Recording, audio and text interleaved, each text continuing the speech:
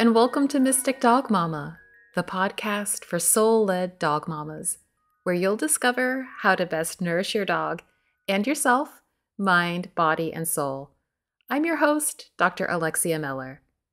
How are you doing today? It's wonderful to have you here. I've really been enjoying hearing from you and getting to know some of you.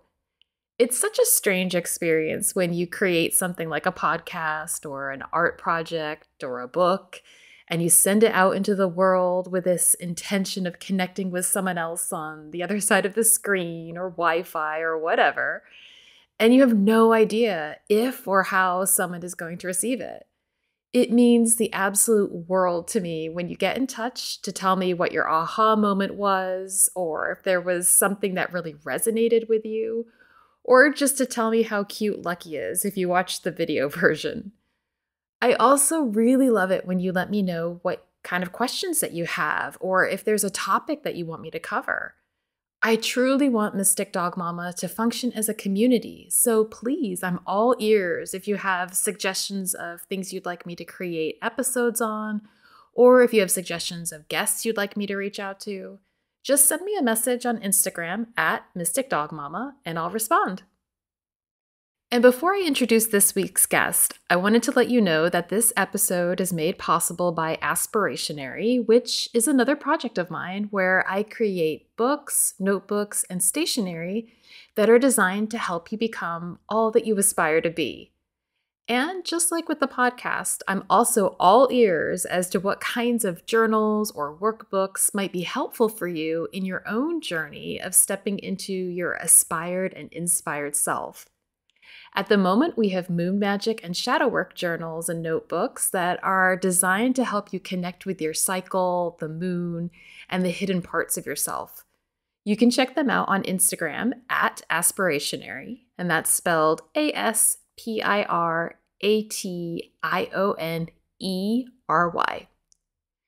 Well, you're really going to love the conversation I'm sharing with you today that I had with holistic veterinarian Dr. Odette Suter.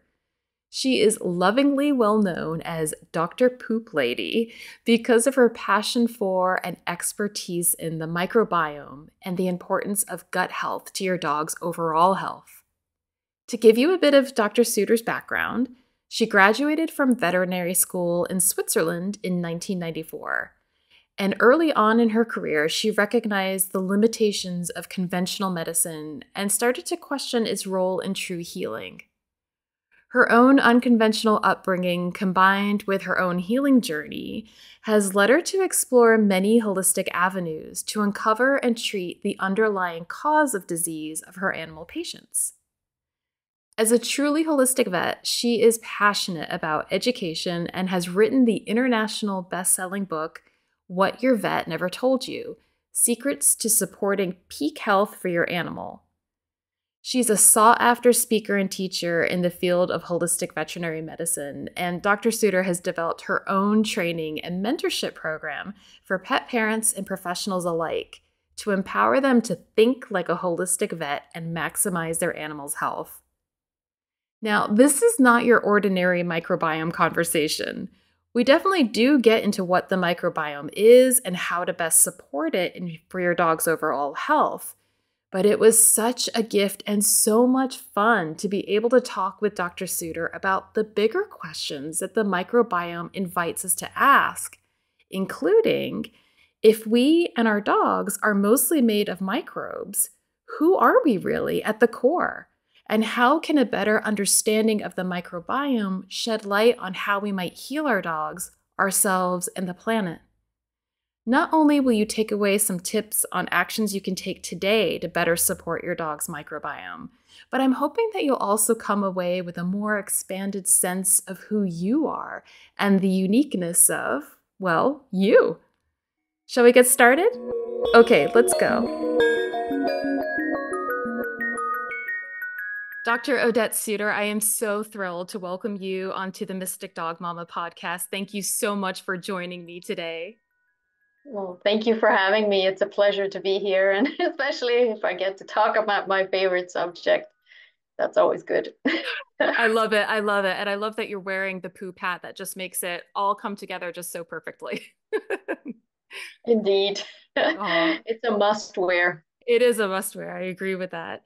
So I invited you on today because we were going to talk about the microbiome. And the reason I thought it was important to talk about this, excuse me, is because we hear the word microbiome bandied around quite a bit. And I don't know that there's necessarily a full understanding when we're using that term what the microbiome actually is and why it's so important for not only our dog's health, but our health too, looking at our microbiome.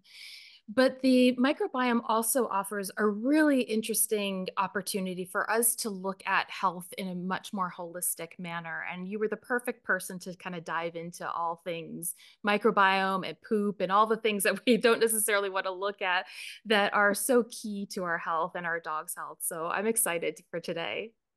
Yeah, yeah, me too, Yeah. definitely. It's a big subject, and there's a lot of research that's happening on it. When I did some lectures for the AHVMA conference, which is the American Holistic Veterinary Conference last year, and I spent about 3 months just nonstop reading and such. And in the process, I looked at how many studies on the microbiome are coming out each week. And when I checked, it was sometime in September last year. It was 800, Per 800 week? plus, yeah, per week. So there's no way of catching up.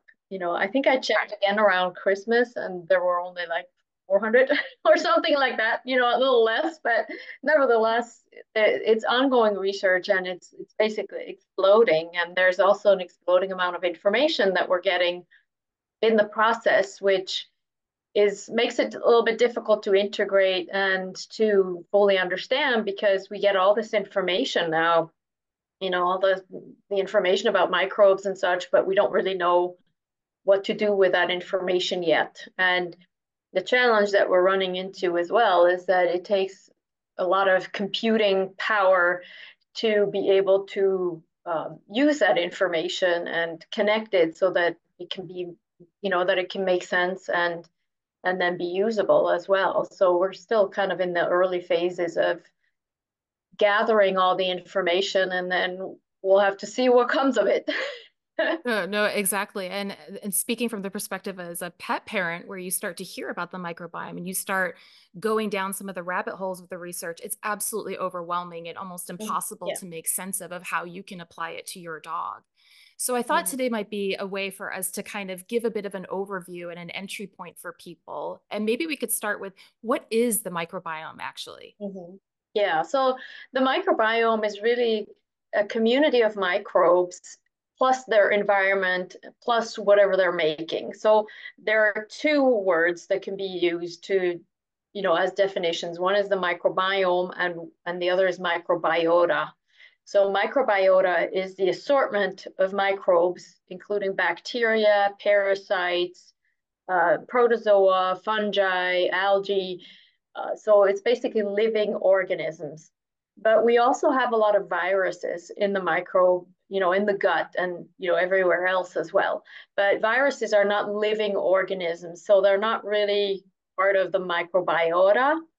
But they're part of the microbiome because they're part of that whole environment, and that also includes all of the biochemical compounds that are being produced by these microbes. They produce they're like a chemical factory. It's crazy. They make so many things to make the body work. So we have microbiome, which also includes the whole environment as well, and all the genetic material.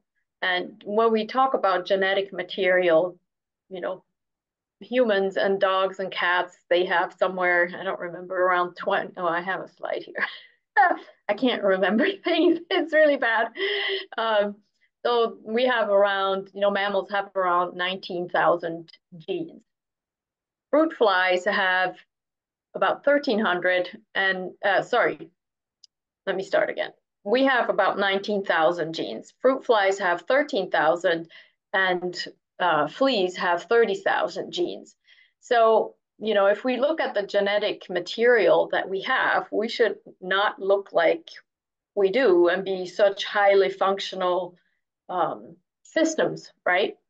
And what makes a difference is all the microbes that are there. So they provide genetic material to complement our own genetic material. So they actually, if you take the whole microbiota and you look at the gene material that they provide, they basically outnumber our genes by a factor of 1200. Yeah, 1200. That's So, incredible.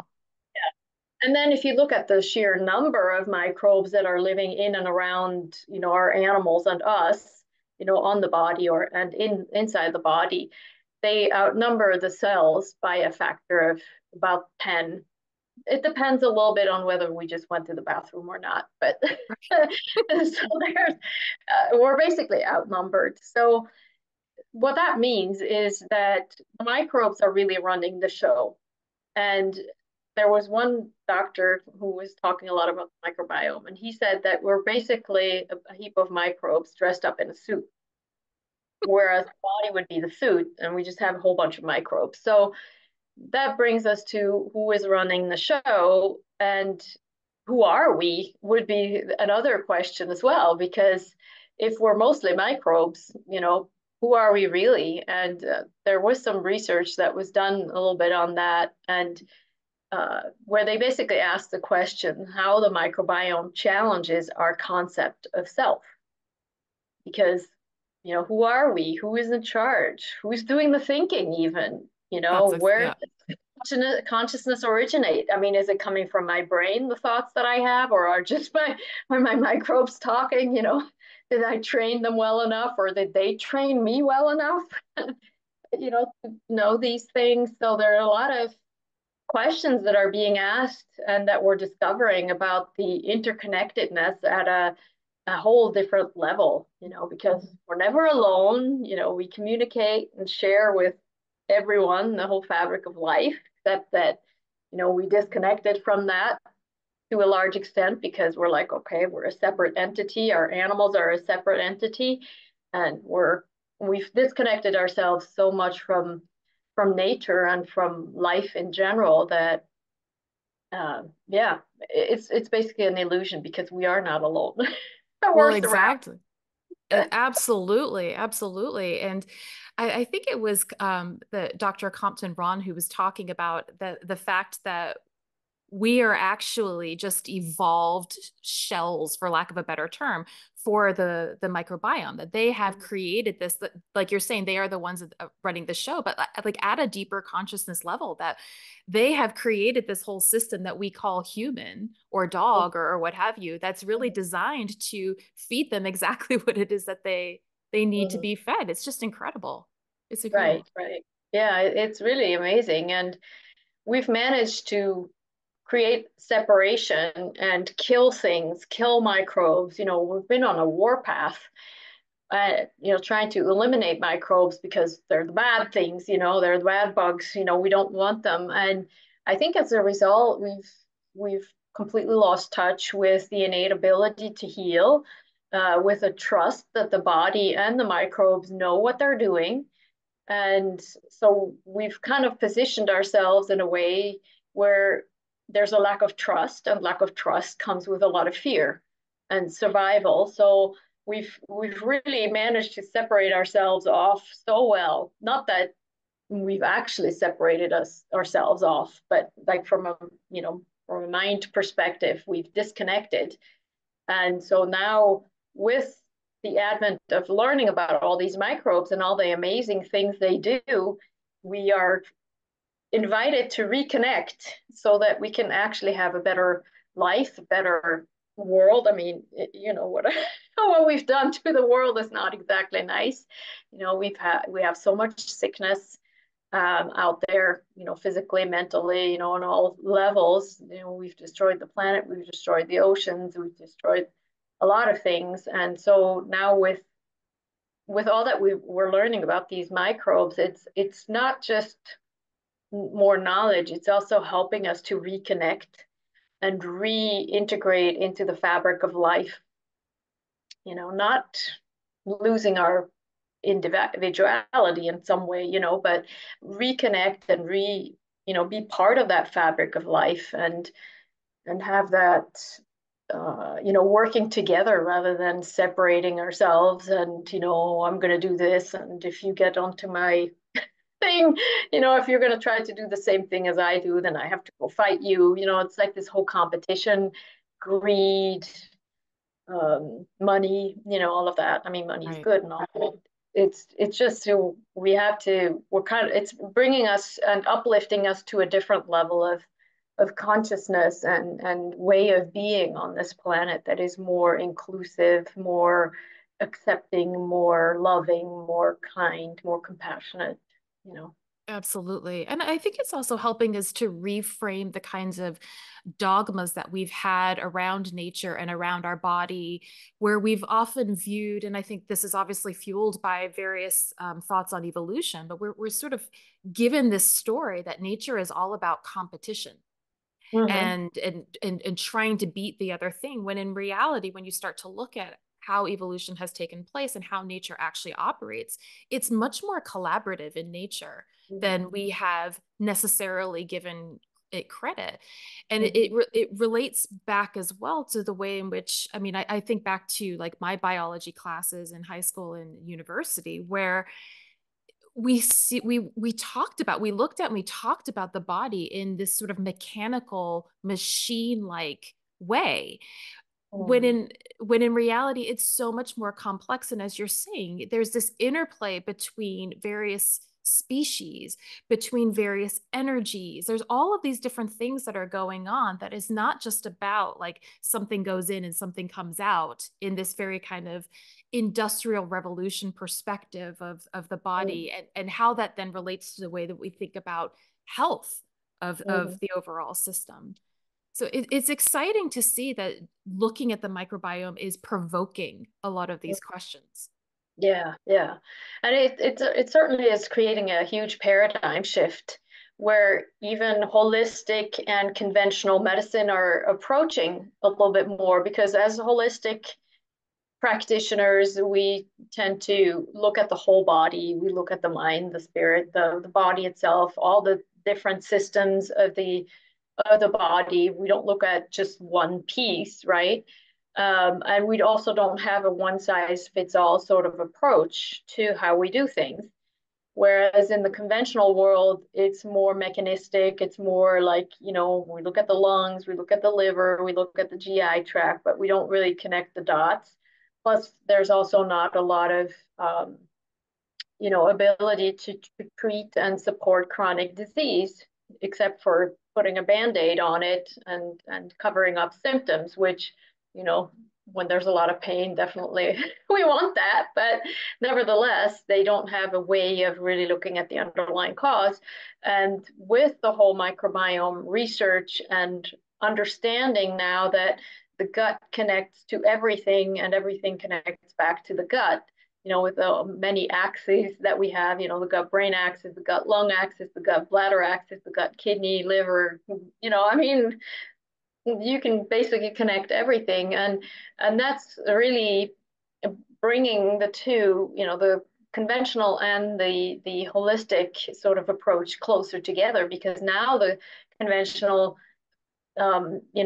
field is also recognizing that there is a connection between everything, that they do need to look at things holistically. And they're also getting a tool um, with, fecal transplants, for example, to then help to support the body. I mean, there's a lot of research that's being done especially in the world of cancer therapies, where they find that depending on what microbes are present in the gut, the patient who's getting chemo will either respond well, have good result, have no result, or have a lot of side effects.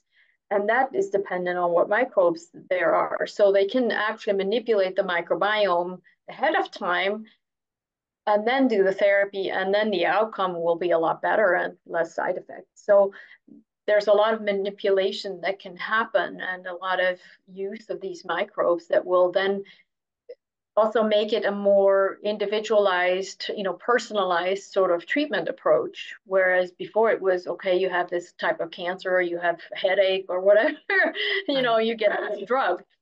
So it'll become more personalized because even with the drugs, they are realizing that uh, the drugs are being metabolized by the microbes. So depending on, again, what microbes are present, a drug will have different responses or results, basically. And the same is true for herbs and other supplements. And we know that, no animal is going to respond the same way given the same thing. And that's because of the microbiome that's present and is, you know, part of the deal. So now we just have to figure out how we can use all that information of the microbiome to then hopefully have a better way of treatment. And that's not just on the conventional side, but on the holistic side as well. Right, Because right. there's some people who have like a gazillion supplements, they have like a whole supplement graveyard, basically because they've tried everything and nothing has worked. So with having more knowledge on that, on the microbes that are present or not, we'll be able to create better treatment plans as well. That's incredible. So, what are some things that people can be doing to support the health of their microbiome and of their dog's microbiome? What does that kind of look like in practice? Yeah, so that really starts really early on. So if you have a puppy or a kitten or a baby, that's really the time where you want to pay particular attention to the microbiome because that's when the microbiome is very much interacting with the immune system and the nervous system. I mean, that obviously continues throughout life, but in the first, few months of life of a kitten or a puppy, and then a few years of, for humans, accordingly, that's when the training of the immune system and the nervous system happens. And that's the microbiome that's doing that. So that will determine whether they're going to have allergies down the road, food sensitivities, behavior issues, autoimmune conditions, you name it. So what I see is that a lot of kittens and puppies don't have a really good microbiome to start with, or it may be somewhat decent, but then we deworm, we give them preventatives, for fleas and ticks and, whatever else, and then we vaccinate them, and then, you know, from the conventional world, they say, well, you're not supposed to take your puppy outside until they had all their puppy shots, so they also don't get exposed to microbes. So there's a lot of damage that already happens early on, and then they get giardia possibly, and then they get metronidazole to kill the giardia, which doesn't really work because it's distant now. So it's like this damage that is happening, early on, and a lot of animals then suffer the rest of their lives with issues and challenges, and so they're basically already not being set up properly. And some studies in humans have shown that as well, where they found that if a child didn't get a good microbiome early on, by the time they're 5 years old, they were not able to catch up from a behavior standpoint, learning emotional control and things like that, if they didn't have a microbiome early on. So 5 years in a human would be probably about 2 to 5 months at the most in a dog and cat. That's the time, I mean, obviously, preferably before that even, but that's the time where, you can do the most good to support the microbiome of the gut in particular, because that's where most of the microbes are in the gut. And um, I mean, there are some on the skin and such as well, of course, but the gut is really kind of the main location of microbes. So I'm thinking like especially of like say rescue dogs, for example, that have not necessarily had the greatest start or have gone through real trauma and stress and all of that. How do we help support dogs that would have a compromised microbiome? Is there a way? I mean, you said that it can be hard when we're looking at humans as well for catching up. Is there a Mhm. possibility of building the microbiome back up, and how would we go about doing that? Yeah, and of course, there's always things that can be done. I mean, I'm not saying that it completely, if you don't have it in the first few months, that your animal is doomed. I'm not saying that. Obviously, there's still a lot that can be done for these animals. We can do some testing to see what their microbiome is like, and then we can treat accordingly. Because oftentimes what I see is they have a little bit of an overgrowth of pathogenic microbes that we call pathogenic, like E. coli, Clostridium, for example. So we can help to decrease those levels and then increase the levels of the other beneficial microbes in the process. And that can be done through fecal transplants, orally or rectally. So it doesn't matter where you are in the world, it can be done. And it Is it doesn't require anesthesia right? or sedation Which for most which animals, unless you have a very fractious animal, but that's a different story. yeah, But I get that question once in a while. I'm like, no, yeah. no, it doesn't require that. That's good news. Is it also possible to help build the microbiome back up through the use of probiotics and prebiotics? Because I see that thrown out there a lot as a kind of possible Yeah. solution, but is that really effective?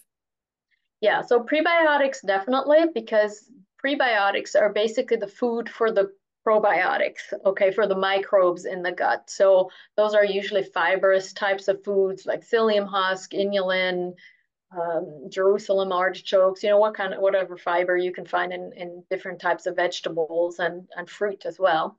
So those are the prebiotics, and we can definitely manipulate the microbiome through the addition of fiber.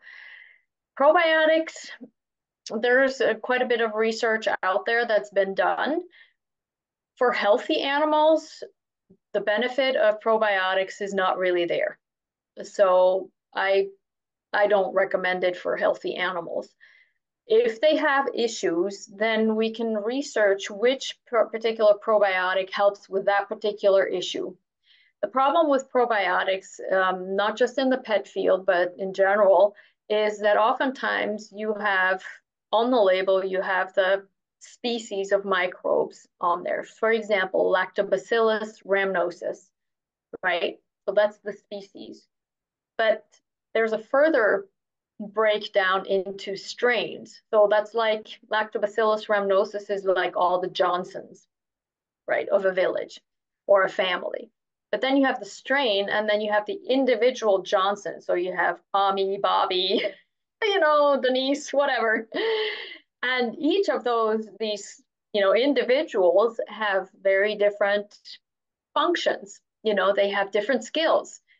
I'm a veterinarian. I'm good with sciences. My sister, she's very good with art. I can draw a stick figure. She can draw like something really beautiful.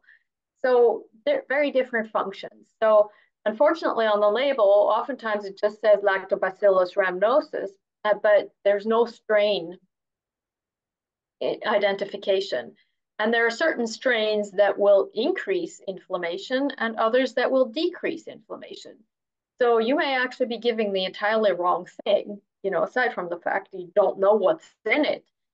So a strain has like a bunch of letters and numbers behind it. And I can't give you an example right this second, but it's basically Lactobacillus rhamnosus and then a bunch of letters and numbers right after. So that would be a strain. And then you can look up that strain and see what is it doing. But the thing is too that a lot of the research has been done in the human field. So whether it's applicable to the animal field, that's a different story. So you'd have to see if there's been some research done for that. But in any case, a lot of the probiotics are not labeled properly. You don't know what strains are in there.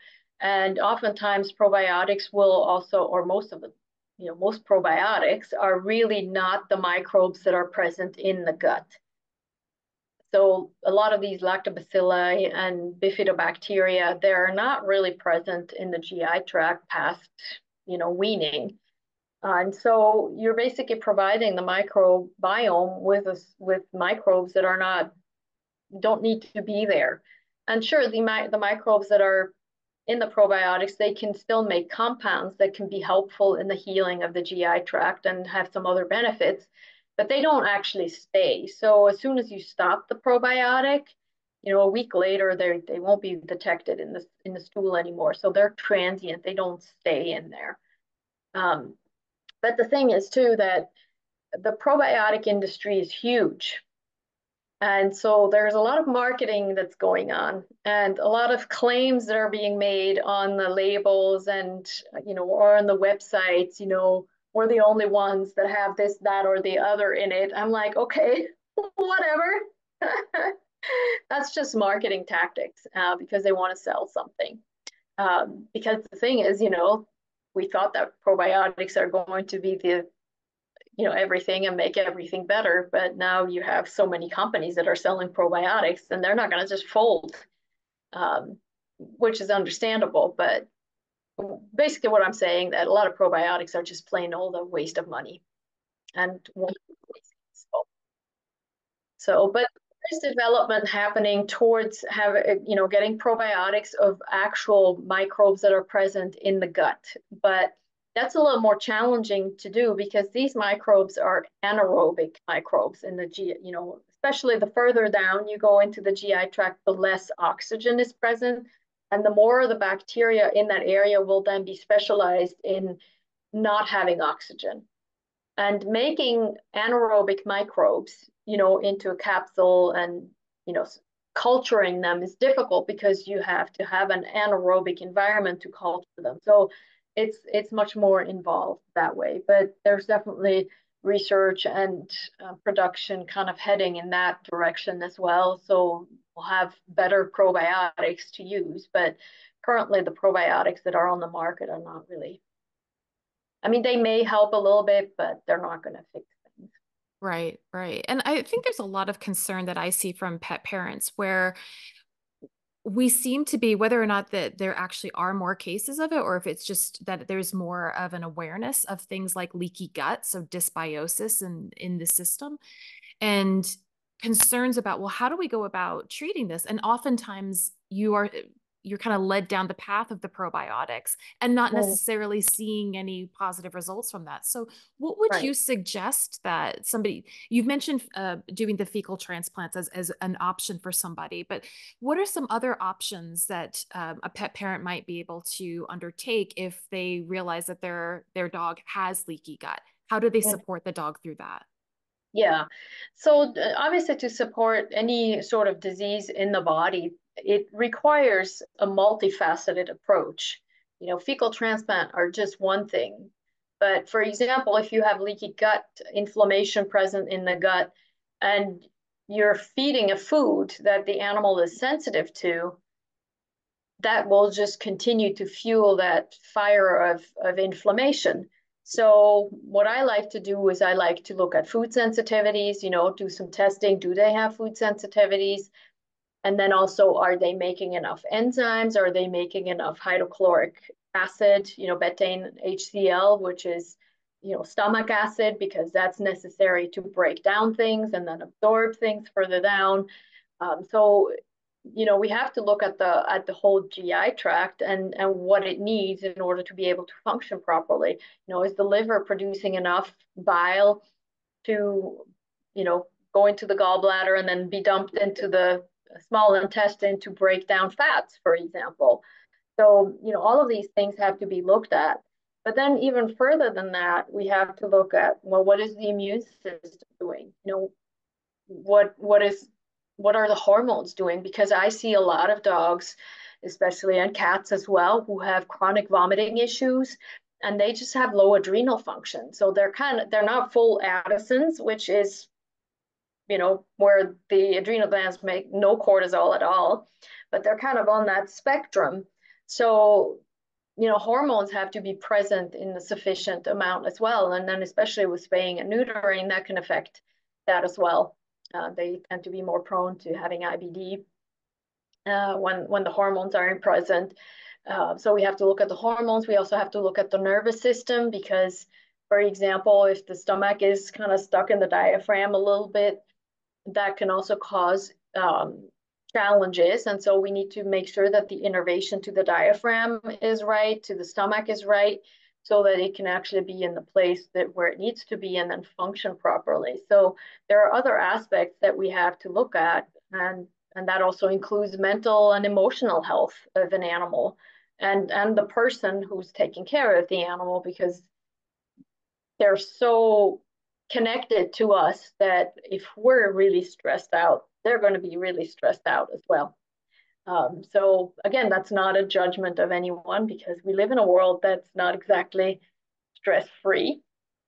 It gives us plenty to stress about for sure. But that's an aspect of it that we have to look at as well. And then fitness and exercise. A lot of animals are couch potatoes. They don't move much. And research is showing that with movement, it improves gut health, it improves the microbiome as well, especially spending time out in nature where they can roll around in the dirt and get microbes that way and eat somebody else's poop in the process and get some microbes that way. So yeah, there are many aspects that play a role in it and that need to be addressed to really fully heal the gastrointestinal tract. Yeah. I talked with veterinarian Dr. Tom Lonsdale about feeding raw meaty bones to dogs. And one of the things that he suggested as well is that you actually feed the raw meaty bone, if you can, if it's an appropriate place, out in the soil. Do it out in the yard so that you are supporting that natural function of the dog to ingest their food outdoors and therefore ingest the soil probiotics for their overall health. And it touches on something that you and I were talking about, which was also looking at not only the connection to nature, but looking at trusting our animals, that our animals innately know what it is that they need to do. So going and eating poop is a very, even though we're grossed out by it, it's a very normal and healthy feature in reality for dogs to help balance themselves back out. And I wondered if you could talk a little bit about that. Yeah, definitely, definitely. They know much better than we do, and I think that one of the first experiences I had of that was when I was taking care of a little poodle lady, tiny white. You put a crown on her, she would have looked really good. But in reality, when I would take her for a walk, and it was in an area where horses would go by, so there was horse manure piles everywhere. And so she would just pick certain piles and eat off of some of those, and others she would completely ignore.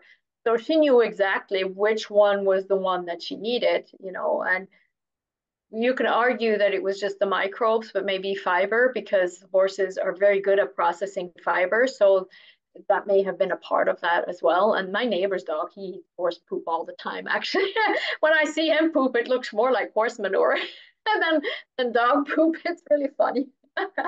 You should train him Uh, to poop in your garden. He can be a natural fertilizer for you. yeah,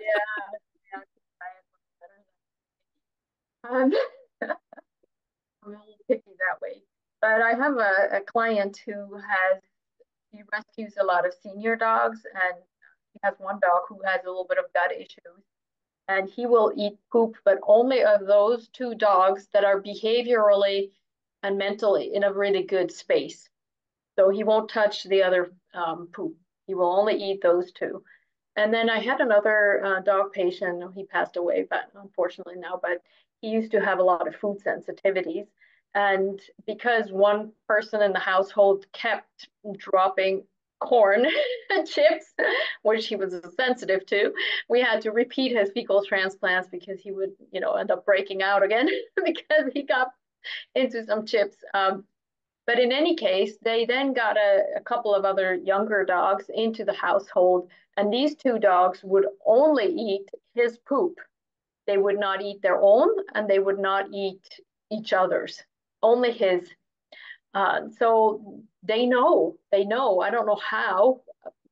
Well, whatever it may be, maybe they have a chat. Their gut bacteria have a chat with the bacteria or the microbes in the poop. I'm not sure, but in any case, there's definitely they know, they know. They do. They do. And I think, so obviously with the mystic dog mama, this sort of rests in a more esoteric space as well. And some of the conversations that I've had with people also look at the energetics, for example, of our food, and not just from the Yeah. perspective of like hot or cold, like within a sort of Chinese medicine perspective, but actually like even things like how was that animal raised? what did Mm-hmm. that animal eat, etc., that we're going to be then feeding to our dogs, and that your dogs can sense that. They sense it on an energetic level. So it's beyond just like a molecular perspective of scent, for example. They can feel Mm-hmm. um, drawn to or repelled by things. And I think I've had the experience with my dog Lucky of when I can actually be really present to that and observe, it is so fascinating and such a mirror for me. I talk about him being a mirror pretty much in every episode because he totally is a mirror for the good and the bad, right? He Mm-hmm. invites really looking within, but how he is just so connected energetically to the world around him that reminds me of when I forget that I am also energetically connected to everything around me, and that there's an invitation to, just as much as I might want to look at, well, how is he behaving around things, to see how he's doing around food? Am I paying attention to my own system in that Mm-hmm. way? And am I being, you're talking about stress and all that, am I being perceptive of my own stress levels and having compassion for that and understanding that that is going to have a direct impact on Lucky's health on every level? So they really are. You had talked about them being catalysts for transformation, and I think that's Mm-hmm. absolutely true. Yeah, because they don't lie, and they have a very uncanny ability to bring out people's hearts. And I see that all the time with my clients. They come in and there's a problem with their animals. It's like, okay, maybe not chaos, but they bring their hearts on their sleeve, basically. And so that's where I can then work with them a little bit more to find a deeper understanding and such, and more compassion, and you know become more self-aware of things. And I think that's part of what's happening now with all these animals that are sick and all the people that are sick. It's really bringing out all the hidden things that we didn't used to talk about. I mean, when I grew up, we didn't talk about feelings all that much. You went through teenage years and you're like, yeah, okay, I think I made it, but you weren't even really aware of it. And now I see in, the kids that are around me, it's like they are much more aware of what's going on, and they get more tools to deal with things that we didn't have when we grew up. So animals are really good at pushing all of our buttons in a way that creates or facilitates a lot of transformation if we're open to that. And I think that because we need all that transformation nowadays, the animals are taking on that role to be catalysts, even though it's kind of heartbreaking to see and watch, how sick some of them are. But what comes out of that, even if the animal dies, the people are changed after that. And usually there's a lot of good that comes out of that. As sad and heartbreaking as it is, there's so much beauty that comes from that. Definitely.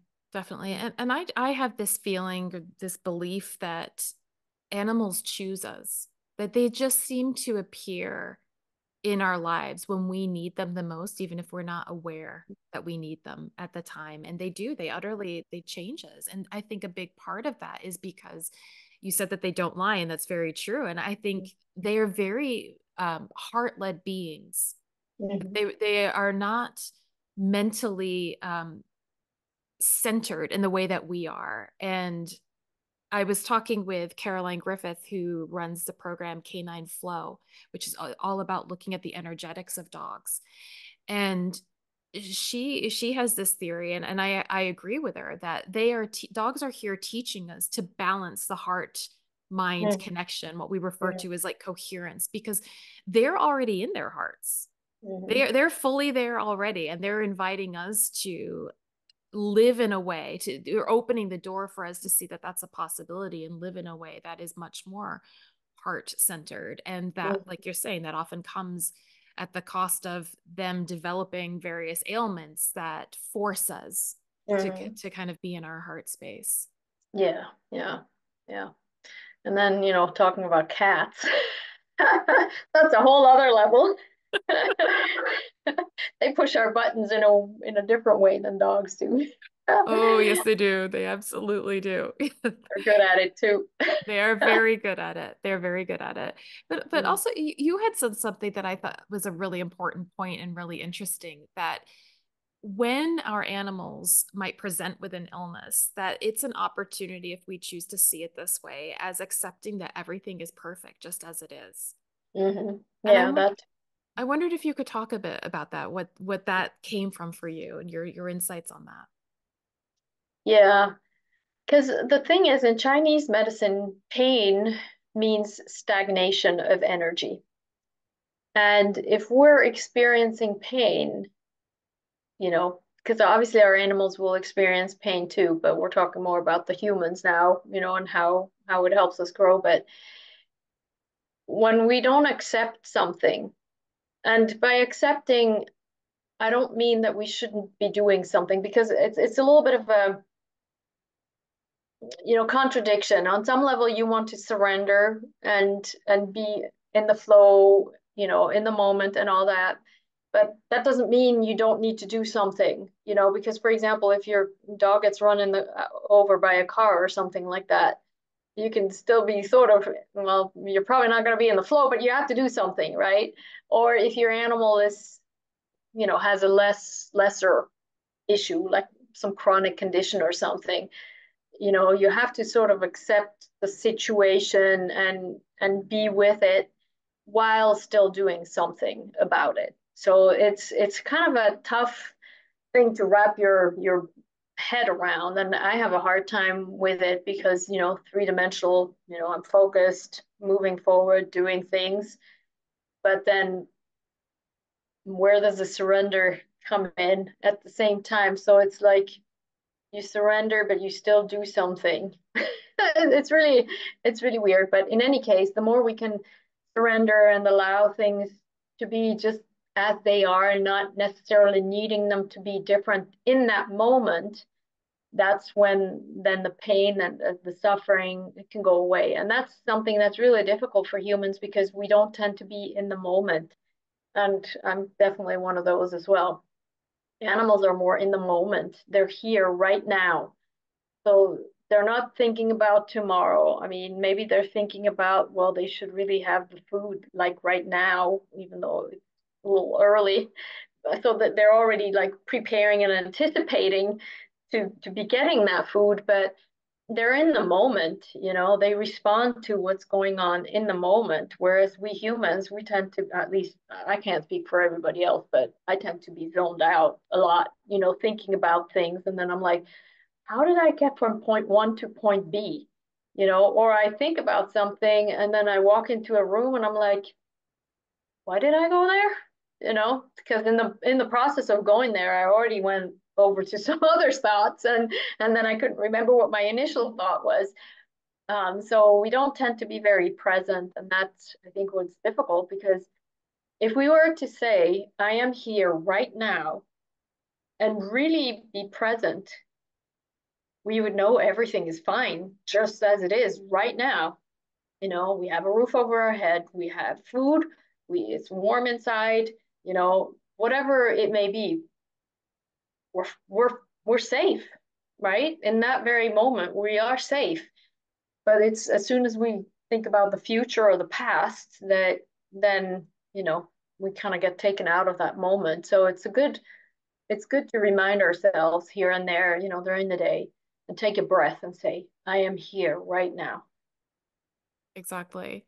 And that also touches on things like, as a Reiki practitioner, when we look at these sort of energy modalities and how they contribute to healing, a big Mhm. part of what they're doing is they are bringing somebody or bringing the animal, even though they are very much in a present state, but it's creating that environment. And oftentimes it's working with the owner of the animal, getting Mhm. them into a relaxed state where the nervous system is not on Mhm. fire, worrying about all of this situation in the past and the present, or the past and the future, like you're saying, and to really be present. And that's what allows the body to engage in its natural healing processes.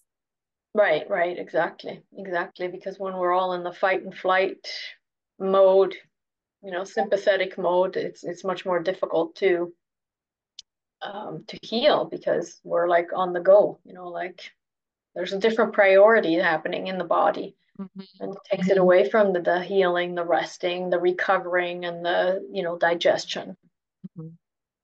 No, things. exactly. Exactly. And that's where I think looking at something like the microbiome is a really great way of kind of anchoring this in a practical way for us, because it's the reminder that everything is connected and that you are treating the source of everything. Because we talk about all disease, all dis-ease starts in the gut. Hmm. And that by going there first and making sure that we are supporting the microbiome, that we are supporting the overall physical, mental, emotional, spiritual health of the being. Yeah. Yeah, yeah, yeah. We have to just go back and when you think about it, whatever's happening in the gut is basically what's happening out in nature. It's basically disintegrating things, getting them back to nature in a way, like a compost pile is disintegrating things, it's breaking things down. And so, in a way, there's like the outer aspect of things, every winter everything kind of dies, and then every spring everything comes back. But it's like the dying, in the gut, there's a lot of, I mean, I don't want to call it dying because there's a lot of good nutrients that come out of it. So, Right. but it's like the whole disintegrating of things that's happening. Yeah, absolutely. But and I think that, that was a sort of surprising thing for me when I first started learning more about the microbiome, that that's actually how we are getting our nutrients. It's the microbes breaking them down. So again, Mm, moving away from this sort of mechanistic perspective of like, oh, it's the stomach acids that are breaking things down into these little bits and it's traveling through the body like that, when in reality it's this like symphony that's kind of going on between all these various organisms that are breaking things down that make it possible for the human cells, or the dog cells in that case as well, to even mm, absorb anything. It's mhm. just incredible. Yeah, yeah, it is. It It is is. really. And we're in a very exciting time now where there's a lot of change happening, so it's really exciting to be alive right now. Not always easy, I would say, but nevertheless, it's kind of exciting to observe everything that's happening, with like the dog and cat food currently, we're kind of moving away from all the kibble to a more fresh diet because there are a lot of problems going on right there, which we don't know what it is yet, but it is shifting us to something that's more, you know, natural, more life affirming. Because obviously a good diet, a fresh food diet that's close to what they would eat in the wild is life affirming because it provides the nutrients they need. And so there are a lot of really interesting things that are happening, COVID with all the injections that people were getting and people starting to question because they saw a lot of side effects from that too.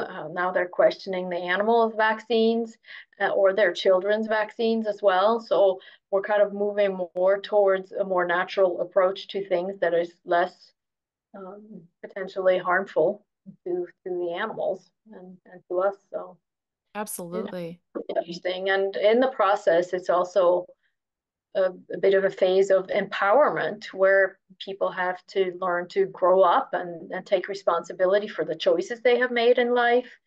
I know that's not an easy feat, learning, educating themselves so that they can be empowered and don't have to wait for Dr. Whitecoat or some other politician or whomever tell them what to do. So they have to step up, and we all have to step up and take responsibility and be empowered in ourselves and not wait for, and I'm not religious or anything, and I hope I'm not offending anyone, but the whole second coming, and it's like you're the second coming, That's we it. are, because we're the ones that are empowering ourselves and need to be empowered more to yeah, That's exactly it. I mean, we are the I am. yeah, We are the ones. And I think I agree with you about it being empowering. Like something that's been really interesting for me with my journey with Lucky is that I started getting into canine nutrition because he was presenting with health problems.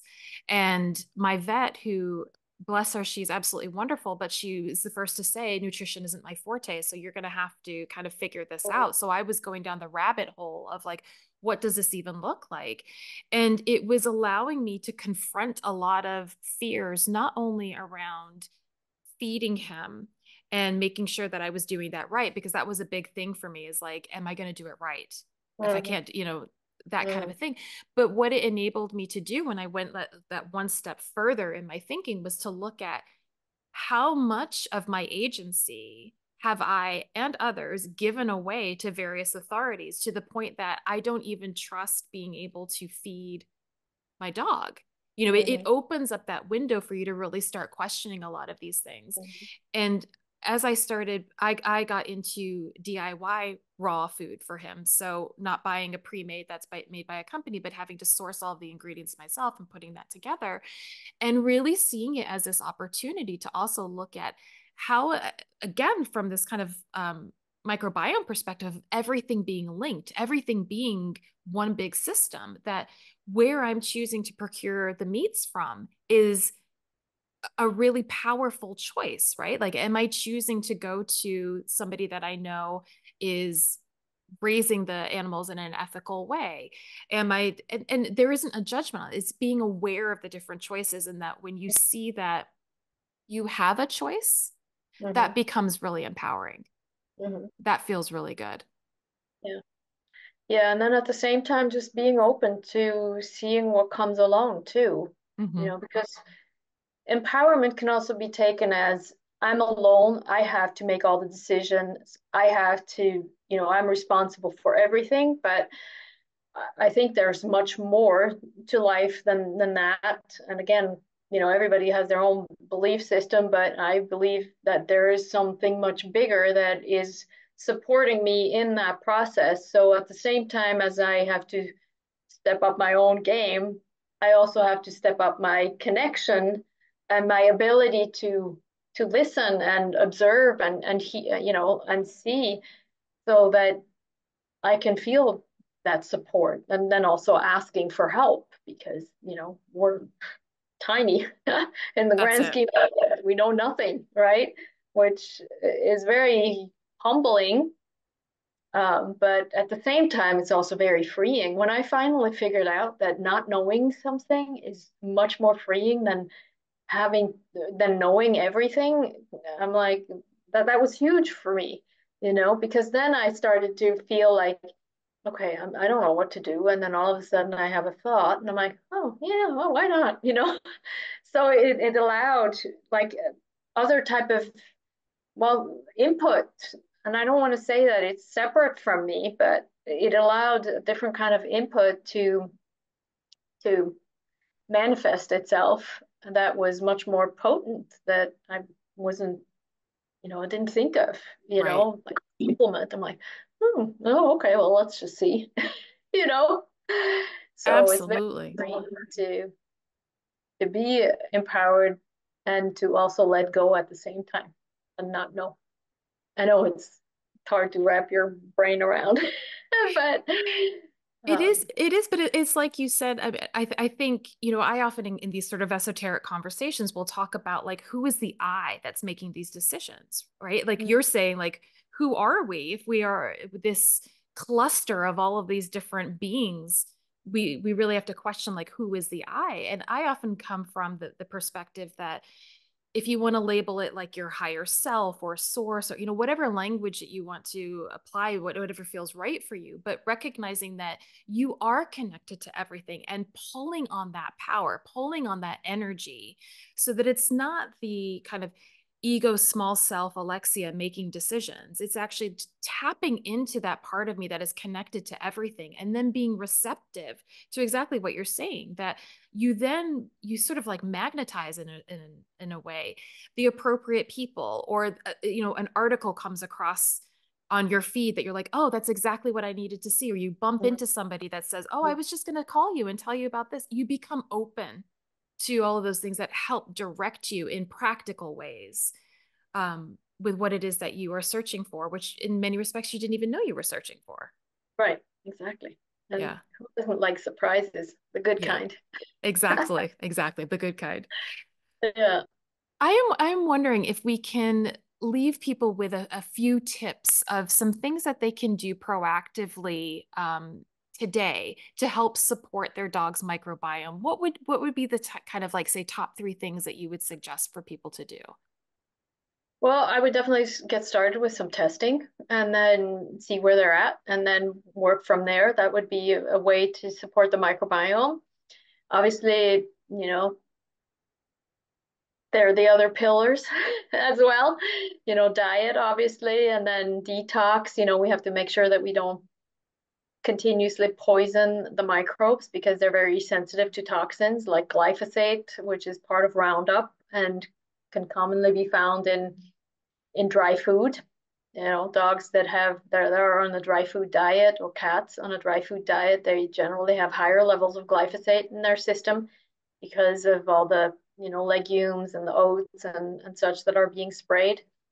Um, so just eliminating toxins as much as we can in the environment, and that can include cosmetic and personal care products, cleaning products that use in and around the house. Getting furniture that doesn't have a bunch of fire retardant on it. Um, Air freshener, sorry, yeah, get rid of air fresheners and scented, candles and such.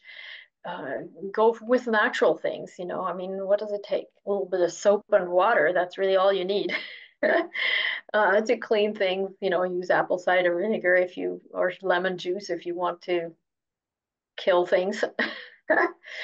um, and then, yeah, spend time outside. Get moving. Have fun. Connect with nature. Let them get a little bit dirty. And then definitely also look at it from a nervous system perspective. A little chiropractic work or any kind of other body work is always good on a regular basis, kind of like, maintaining your car. So that can also help the microbiome because there's a strong connection with the nervous system, obviously, gut brain connection. Um, Looking at hormones if necessary. So there are a lot of little things that can already be instituted and just kind of cleaning things up a little bit, providing them. Oh yeah, I forgot the water, filtered water. And that's more than just your refrigerator filter. I'm talking about a real good filter. If you don't have one of those, you can always take some big jugs and have them refilled at the grocery store because that's very well filtered water there. Usually, uh, not ozone. Anyways, Reverse osmosis, is that what they do? yeah, reverse osmosis water. So it takes out chlorine and the fluoride and all of these other chemicals that have on the microbes. So that's really important as well. And then do a little bit of detox, but make sure you have nutrition and gut health a little bit improved before you go into active detox mode. But detox also means not putting toxic things into your animals. So that's a good way to get started and get them to feel better. That's perfect. Mhm. Wonderful. And I know that you have various master classes, you've got a book, you've got a lot of resources that people can access. Can you tell us a little bit about them and where people can find them? Yeah, so I have a book, What Your Vet Never Told You, Secrets to Peak Health for Your Animals, or something like that. I can't remember. It's available on Amazon. It's a really easy read where I go into the pillars of health that are necessary to create good health overall. Because you can't out diet yourself out of various health issues. It takes more than that. And then my master class is available on my website, and that focuses a little bit more specifically on the gut, but again, with the same principles and some of what I've shared here. And then I also have a program for pet parents all over the world where I support them with their animals' gut issues and overall health issues, where they get really in-depth support. It's kind of like having a virtual holistic vet at your fingertips, close to 24/7.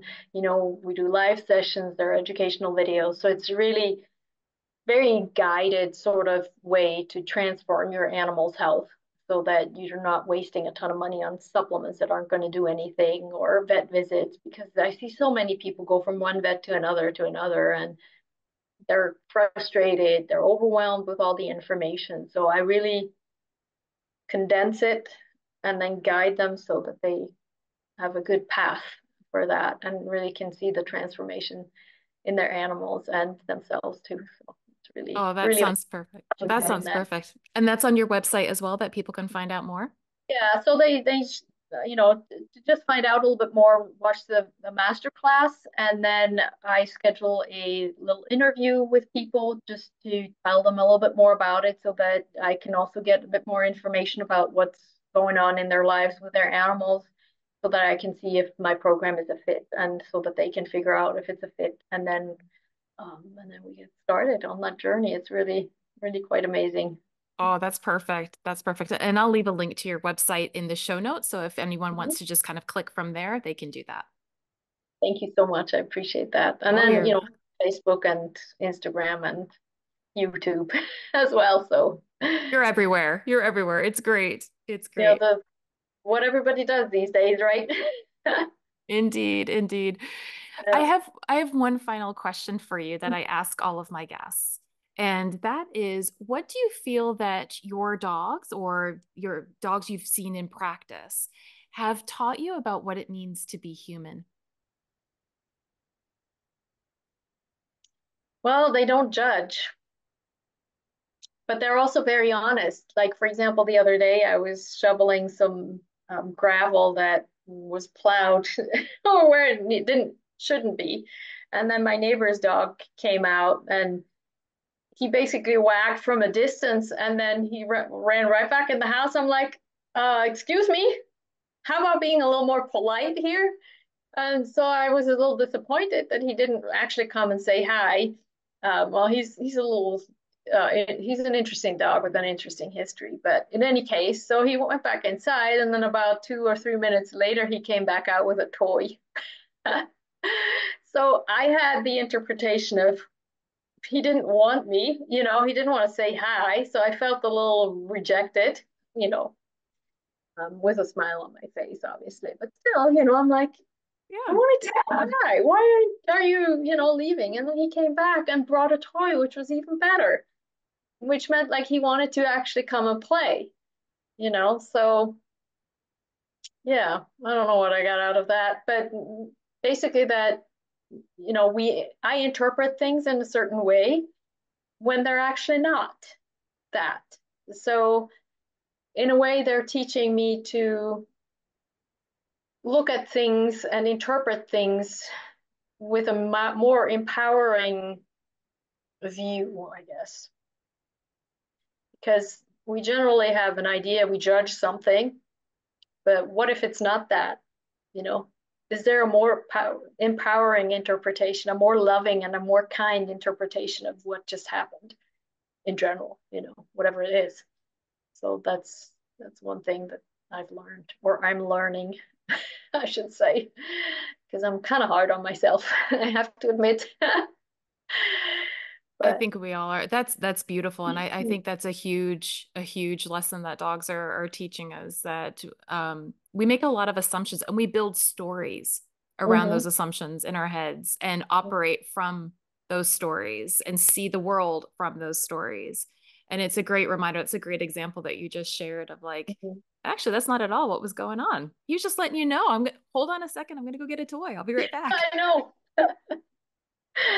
Yeah, yeah. Oh, this has been such a delight. I am just thrilled that you agreed to join and share all of your wonderful insights. Thank you so much. I really appreciate you being here. Yeah, no, it was a pleasure, and I like where it went, it was really deep, and um yeah, thank you so much for all the wonderful questions that you asked and for being here and for being on this journey and sharing with everyone else and doing, sharing your gift with the world. Oh, thank you. Thank you so much for that. We'll have to have you back. Yeah. We'll talk more. Thank you So so that's much. good. Yeah, thank you everyone who's listening as well.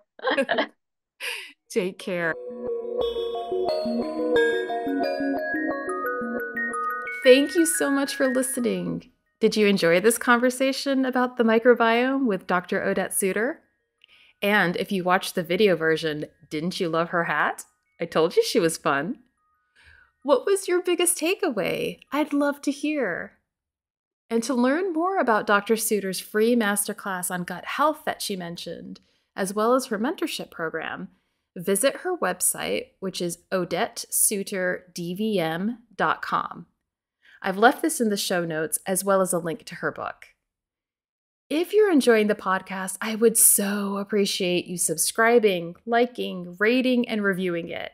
It means so much because those things are really important for making the podcast easier to find and letting other mystic dog mamas and papas know that this community is out there for them. Okay, until next time.